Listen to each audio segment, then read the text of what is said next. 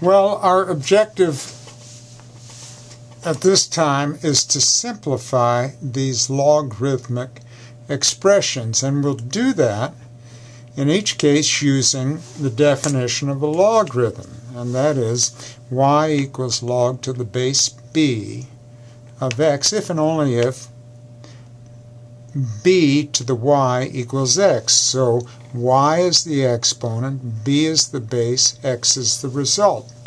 So we'll set log to the base 5 of 25 equal to y.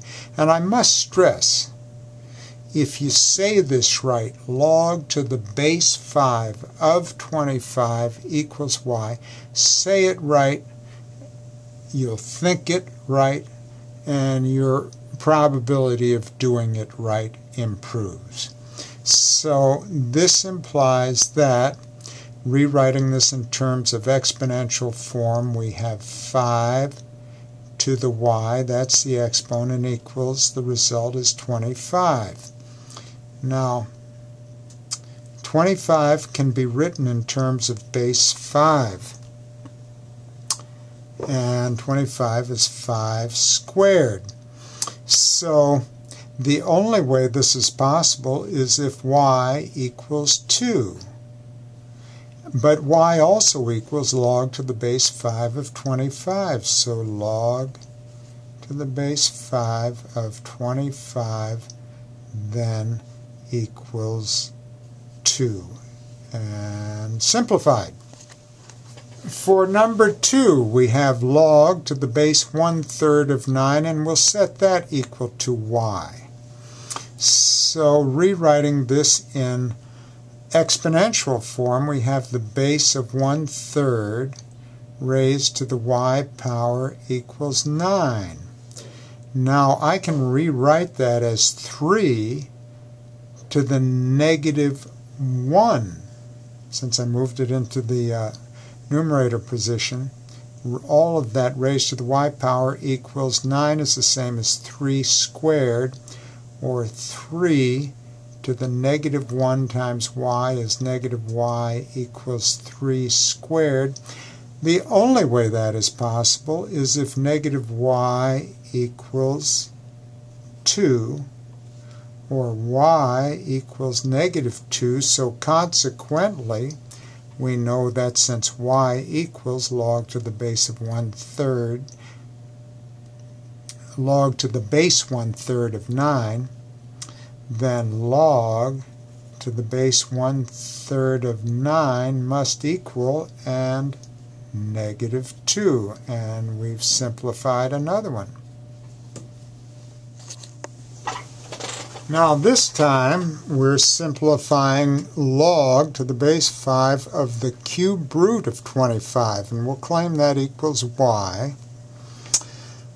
So we have, rewriting this in exponential form, we have 5 to the y power equals the cube root of 25. Well, we can rewrite that in a more friendly form, and that's going to be 25 is the same as 5 squared, and that's all raised to the 1/3 power. Anything raised to the 1/3 power corresponds to the cube root of that thing. And so now we have 5y, or 5 to the y power equals, and by the law of exponents we find the product of 2 and 1/3, and we have 5 to the 2/3. So clearly the only way this is possible is if y equals 2/3. So since y equals log to the base 5 of the cube root of 25, then this expression must equal 2/3. And we've simplified another one more to go. For our final expression, we have the natural log of the square root of e, and we'll set that equal to y. And to clarify, ln of x equals log to the base e of x. So this is called the natural log, and it's implied that the base is e. So let's rewrite this in terms of exponential form.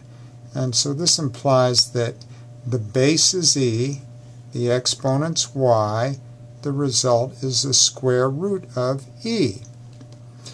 And so e to the y equals, we can remove the radical as long as we install the exponent of 1/2, because the implication is that e to the 1/2 power equals the square root of e.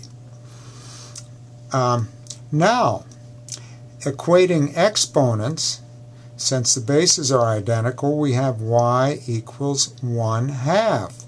But y also equals ln of the square root of e. So ln of the square root of e equals y, which is 1/2. And we've simplified our final expression, and we are done.